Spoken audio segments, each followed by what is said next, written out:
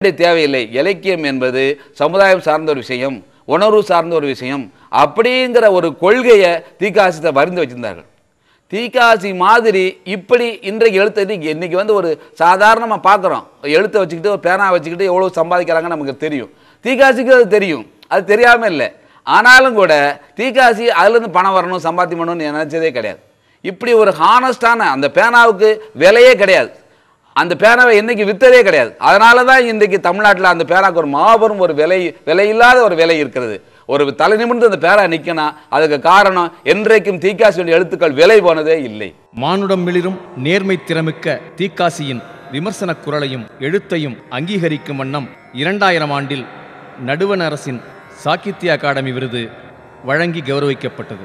மேலும் கோவை லில்லி தேவசிகாமணி அமைப்பின் மூத்த எழுத்தாளர் விருது, சென்னை சிந்து பதிப்பக அறக்கட்டளையின் தமிழ்ப்பணி விருது, சேலம் அசோக்குமார் சிந்தனையாளர் மன்றத்தின் தமிழ்ப்பணி விருது ஆகியவை தீக்காசியின் எழுத்துகளுக்கு கிடைத்த இலக்கிய குடைகளாகும். அண்மையில் உலகத் தமிழர் பேரமைப்பு வழங்கிய உலகப் பெருந்தமிழர் விருது தீக்காசியின் வாழ்நாள் இலக்கிய சாதனைக்கு கிடைத்த தகுதிமிக்க கௌரவமாக போற்றப்படுகிறது. மதிப்புக்குரிய தி.க. சிவசங்கரன் அவர்கள் இன்றைக்கு வாழும் எழுத்தாளர்களில் மிக மூத்தவர். புதுமை பித்தன் தலைமையில் இயங்கிய மணிக்கொடியுக எழுத்தாளர்களுக்கும்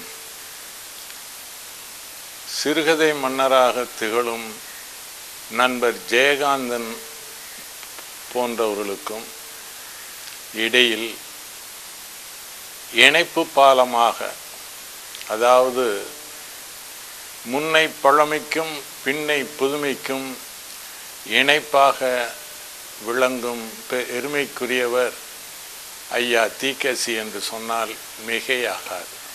ஒரு முற்போக்கு சிந்தனை படைத்தவராக, அதே வேளையில் நம்முடைய பழமையான தமிழுக்கு சிறப்பு சேர்ப்பவராக,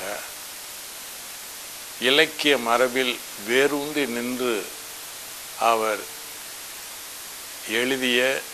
எழுதி வரும் எழுத்தாக்கங்கள்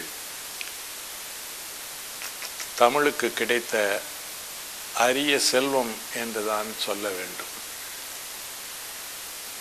அவர் வாழிய காலத்திலே நாமும் வாழ்கிறோம் என்பது நமக்கெல்லாம் கிடைத்திருக்கக்கூடிய மிகப்பெரிய பெருமை.